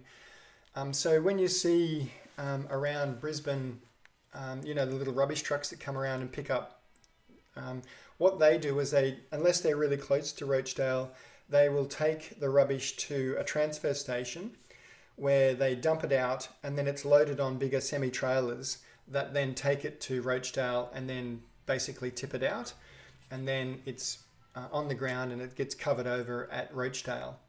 So a landfill like Roachdale has an approval under the planning framework, and linked into that is the assessment under the Environmental Protection Act. So if you wanted to apply for a big landfill like Roachdale, you have to apply under the Planning Act, and that triggers a state level assessment. So in Schedule 10 of the planning regulations, there is a trigger at a state level for any material change of use of premises for an environmentally relevant activity is accessible development. So if you applied for a landfill, the ERAs, there's 64 prescribed ERAs that are listed in Schedule 2 of the Environmental Protection Regulation. So ERA 60 is waste disposal. So waste disposal consists of only one of the following: A, operating a facility for disposing of only regulated waste or any combination of the following: general waste, limited regulated waste. So in waste management, general waste is like, you've got your lunch, the sort of things that you throw in a normal rubbish bin. Regulated waste tends to be hazardous in some way. So things like waste from a hospital that might be infectious would be regulated waste, or things containing asbestos, or things containing high levels of contaminants from an industrial process. Those things are called regulated wastes. General waste, is the things that you tend to throw into your normal rubbish bin from a household. So if you're operating a facility to receive, say, general waste, and you get over certain thresholds, so basically if you're a farmer and you're out in the rural area, generally farms have the ability to dispose of waste on site, but mostly people have to put their waste in a rubbish bin and it goes to a landfill somewhere. So in Brisbane, it goes to Roachdale and it's ERA 60, and there is a approval for Roachdale landfill. This is just some of the conditions from it. I'll put up the Roachdale landfill approval if you wanted to look at the conditions, but it has a whole heap of conditions for things like a collection system for landfill gas must be installed and maintained to efficiently minimise basically emissions of landfill gas, so methane, those sorts of things. So they've got a system at Roachdale that takes out methane and burns it on site, and reduces greenhouse gas emissions from it as well. So that's an example of an environmentally relevant activity and its approval under the Act. Because we've already dealt with the whole development assessment system and the mining system where we've looked at environmental authorities and development approvals, I don't need to spend any greater time on it than that. I just simply wanted to link back to those earlier lectures and say that if you're carrying out an environmentally relevant activity, then you need, it's a material change of use, and you then basically have a trigger at a state level, and you require a development permit for it. So the prescribed ERAs, there's 64 of them. They're listed in the Environmental Protection Regulations. That's where you find them. And then there's also the mining and petroleum activities as well as our environmentally relevant activities, and those you require an environmental authority for as well. So the licensing system under the Act is an important component and linked to the planning system and also linked to the mining and petroleum systems. I just want to mention a couple of other components of the Act that you'll see in different contexts and important to be aware of. So contaminated land is also dealt with in the Act. So Chapter 7, don't need to deal with that in detail, but Basically, about 30 years ago, there was a contaminated land legislation was passed in Queensland. It came after, in New South Wales in particular, we started to have problems with contaminants being left on land that are difficult to spot. And there was, when we get to our last lecture and we're talking about negligence, I'll use a case study of a big contaminated site for a timber treatment plant that was developed in Armidale, and in a city in New South Wales, and it was developed as a residential development, and it had previously been a timber treatment plant. The council allowed it to be developed, and they were then not prosecuted, they were sued by a builder who had bought land and suffered a large financial loss. When people became aware that the land was contaminated, he then couldn't sell, or the building company couldn't sell the land, and they sued the council for approving the site that council should have known was contaminated. So out of incidents like that was in the 1990s, the states developed registers where land that was affected by contaminants could be registered, and it's become a really important component of most regulatory systems, because having your land listed on the contaminated land register is pretty, like it scares buyers off. So banks and the like don't like having their land listed on the contaminated land register. So in Queensland we created a sort of lower level register called the Environmental Management Register. So there are two registers in Queensland under the Environmental Protection Act. There's the Environmental Management Register, or EMR, and the Contaminated Land Register, or CLR.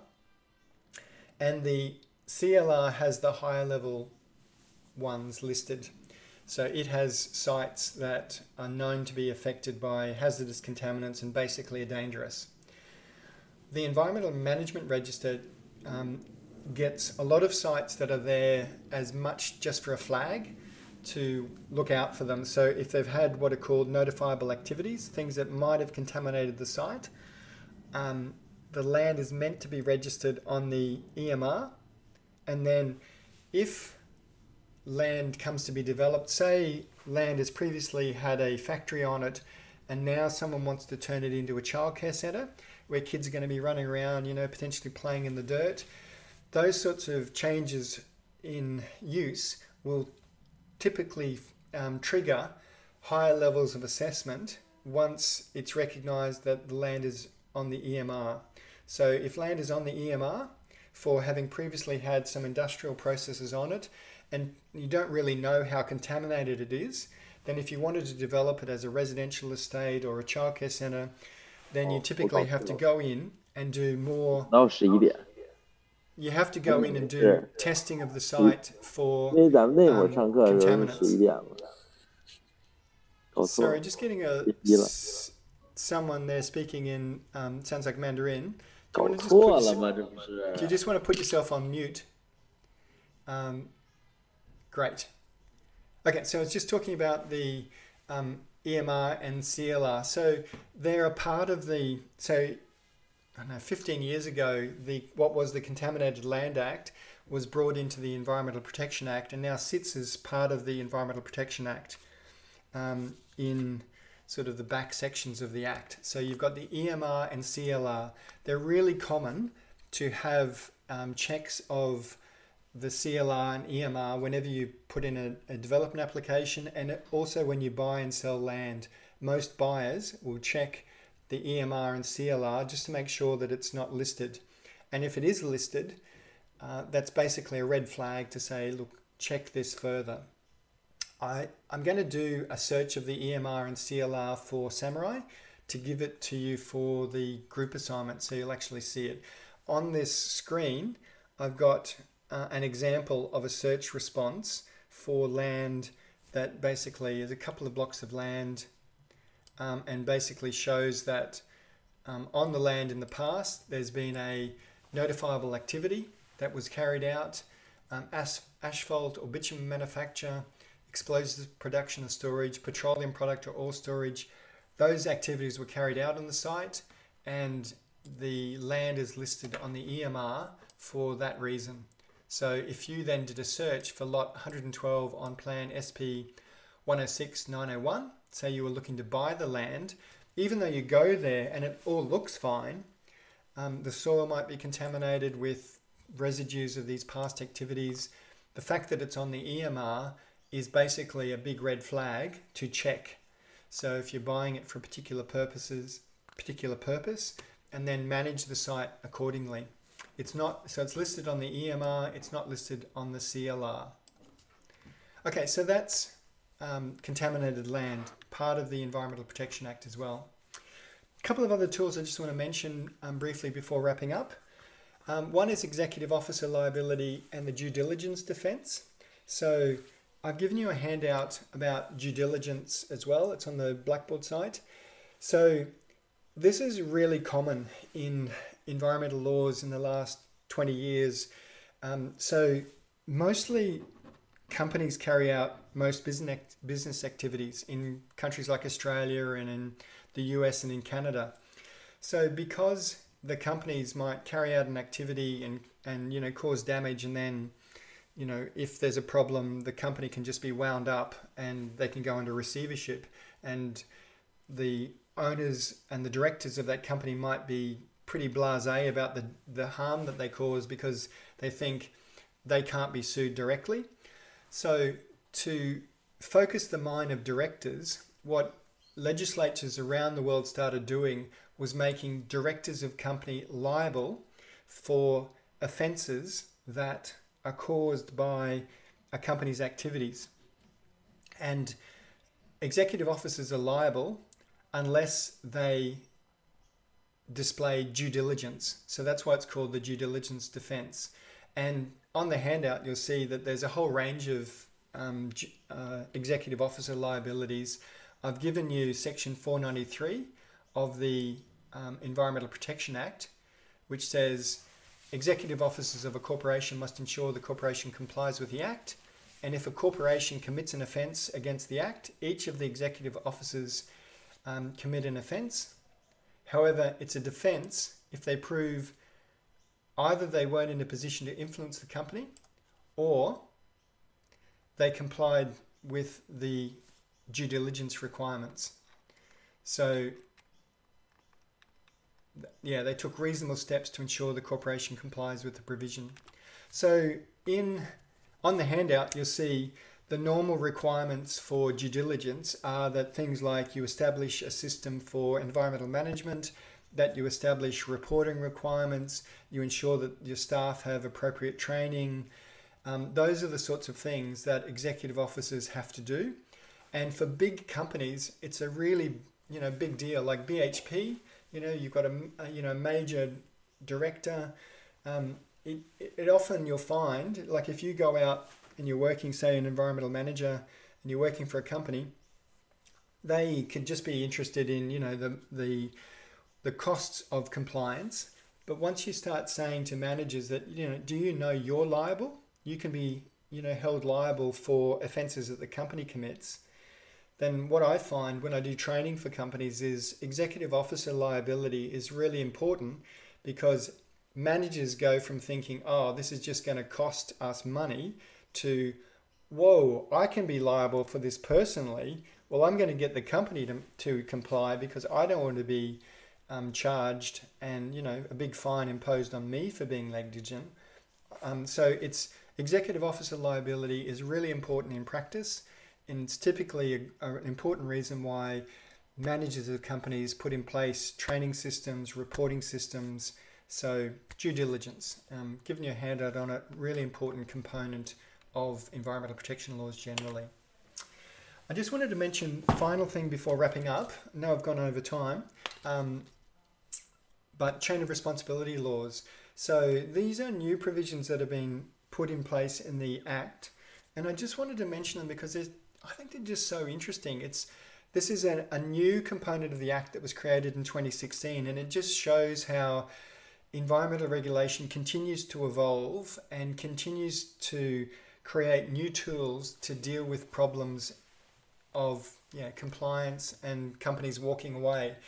And so this was really created in 2016 in response to a number of companies that basically had big compliance problems where there was potential cleanups for their sites where the conditions of their approvals and the financial assurances were going to prove inadequate. So one of the important ones was Clive Palmer and Queensland Nickel. So Clive Palmer owned at the time through his company the Ubulu nickel refinery north of Townsville.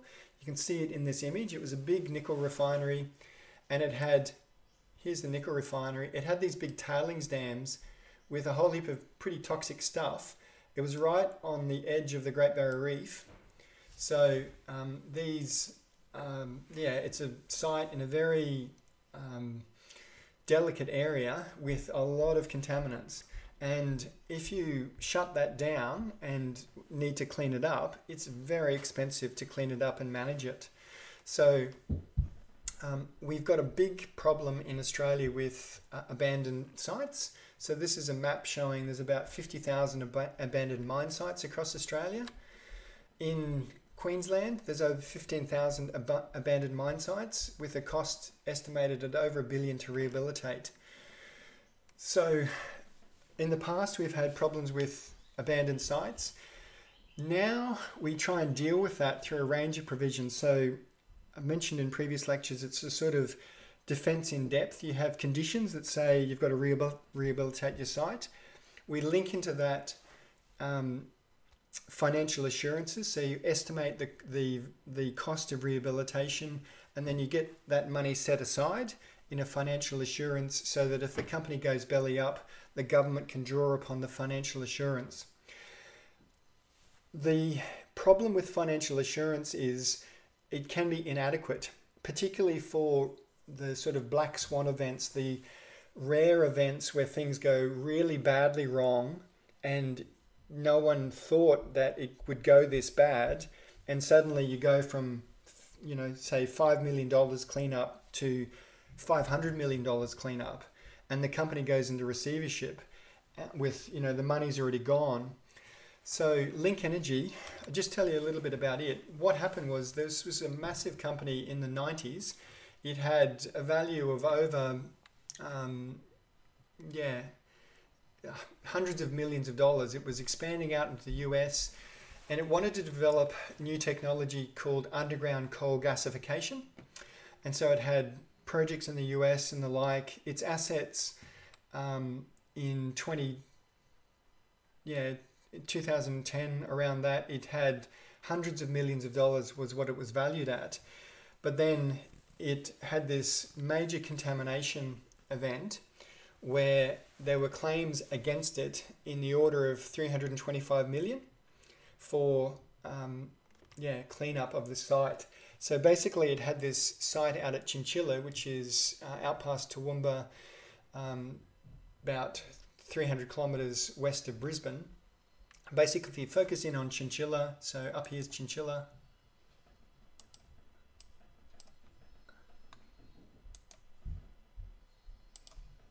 So here's Chinchilla, and south of Chinchilla is the Link Energy underground coal gasification site. And here's the site, if I focus in on it. And this is it in its heyday, back in, I think, about 2010. So it doesn't look like much, but basically what they were doing, here's an image of it when it was operating back in 2009. So basically the idea with this was you have a coal seam that's a few hundred meters underground, and they put in air and then they ignite the coal seam and it turns it to gas, and then you extract the gas. So it's different to coal seam gas. Well, it's a different way of getting gas out of a coal seam from deep underground. So this technology was experimental. They had an approval to do it under the Environmental Protection Act, and they were producing gas, And basically it just got away from them and they produced this massive contaminant plume. So this is a summary of the process. The process operated by Link Energy, underground coal gasification. It's an aspect of fracking coal seams, colloquially known, as fracking. Fracturing of coal seams, colloquially known as fracking. The term fracking also covers a number of other processes. The actual process involves setting fire to a coal seam underground and production of various gases that are used in particular processes. Particularly the generation of power related to the link system, conversion of the gas. So this is the decommissioned site, so where all those pipes were. So in 2015, basically, so there was, the process got away and they contaminated this huge area. So here's Chinchilla up here. At one stage there was this massive area where the Department of Environment had declared an excavation caution zone. There was concern that basically digging in the ground could basically ignite it or cause explosions. So this huge contaminated area arose out of the Link Energy site, and the local community was horrified. And the Department of Environment, I've criticised them in the past, but in this case they responded really well. There was a massive investigation of it and a number of prosecutions. The company went into receivership the regulator pursued them, got millions of dollars of fines. The company was in receivership, has also gone after the company directors. So out of this incident, because the financial assurance was really inadequate for the harm that had been caused in the rehabilitation of the site, the chain of responsibility laws were created, and they really reflect the speak softly but carry a big stick sort of adage. So I've mentioned in previous lectures, you can think of the Environmental Protection Act like a castle with multiple lines of defence. So your outer ring can be things like conditions of approval and requirements for rehabilitation. Then within that, you've got your financial assurance. So if the company goes belly up, you've got a pot of money there that you can draw upon for the government to rehabilitate it. And within that, you've got the chain of responsibility laws. So if the financial assurance proves inadequate, go after where the money went to. So people that got money from the project, you can go after them to rehabilitate the site. So I won't go into the regulatory background of it, but this is just another important tool that's now been created in the Act. If you think of the Act like a big toolbox, this is an important additional tool. And again, I've used this image in a previous lecture, but if you're thinking of conditions of approval going across here, so conditions of approval can deal with honest and dishonest regulators as long as you've got sufficient assets or security. As long as the company has got sufficient assets, conditions of approval can deal with that problem. Similarly, financial assurances, as long as the company has sufficient assets, financial assurances are okay. And similarly, orders against the company, all of those things are fine until you get to the situation like Link Energy, where there's not enough money left to deal with the rehabilitation. What do you do in that situation? Well, chain of responsibility laws allow you to follow the money and go after who got the money from the project. So the Environmental Protection Act allows now for orders to be made, environmental protection orders to be made against related persons. That has a really broad definition. It's broad because often dishonest people can be really creative in how they set up their their company structures and the like. So it's very broad. There's a guideline on how it's to be administered. Banks and other lenders are concerned about it, but the government's assured them that it's genuine arm's length investors are not going to be prosecuted, and neither will employees or contractors. The legislation targets those who stand to make large profits and those who are really standing behind the company and whose decisions have put the environment at risk. That's what it's targeted at. There have been relatively few chain of responsibility EPOs issued. So while they're relatively rare, they're still an important component if you think about ensuring that these sites are actually rehabilitated and there's not a perverse incentive for people to get in, get the profits, and then leave the mess behind for others to deal with. So Link Energy, there's been a whole series of prosecutions, and there's still ongoing prosecutions of executive officers that are still ongoing in Queensland courts. But yeah, liquidators' claims, claims against the CEO, Peter Bond, and a series of prosecutions. There was a $4.5 million fine made in 2018 against the company in liquidation. I don't need to deal with those, the detail of all of those cases. I just mention it. It's been a major development in the last 5 years in Queensland in terms of the regulatory system. So just to wrap up, I know this is a long lecture, but this act is really important, and the concepts that we dealt with in the lecture are important. The main thing I want you to take away is the general environmental duty and the concept of reasonable care. If you can take that away and have a feeling for how it operates in practice, then that's a big step forward. Also be aware that the Environmental Protection Act is linked into other approval processes under the planning legislation, as well as for mining and petroleum. And then there's other important mechanisms for contaminated land. Executive officer liability are important. So I'll put up the Rochedale landfill approval available on the Blackboard site. I've also got the Environmental Authority for that I put up in the last lecture as well for one of the coal seam gas operations. So to wrap up, the take-home points from this lecture are: the Environmental Protection Act is an advanced piece of environmental protection legislation. It's a central component of Queensland's environmental regulatory system. Pollution is not a concept that is generally used in Queensland. Environmental harm is wider than pollution, so any adverse effect on environmental value, so land clearing, can cause environmental harm. Pollution is a widely used term, but I just make the point that environmental harm is wider than pollution. And also that the Act provides many tools for environmental planning and management, including links to the mining and petroleum regimes and the development assessment system under the Planning Act for environmentally relevant activities. So they're the take-home points. Okay, that's the lecture. Thanks, everyone.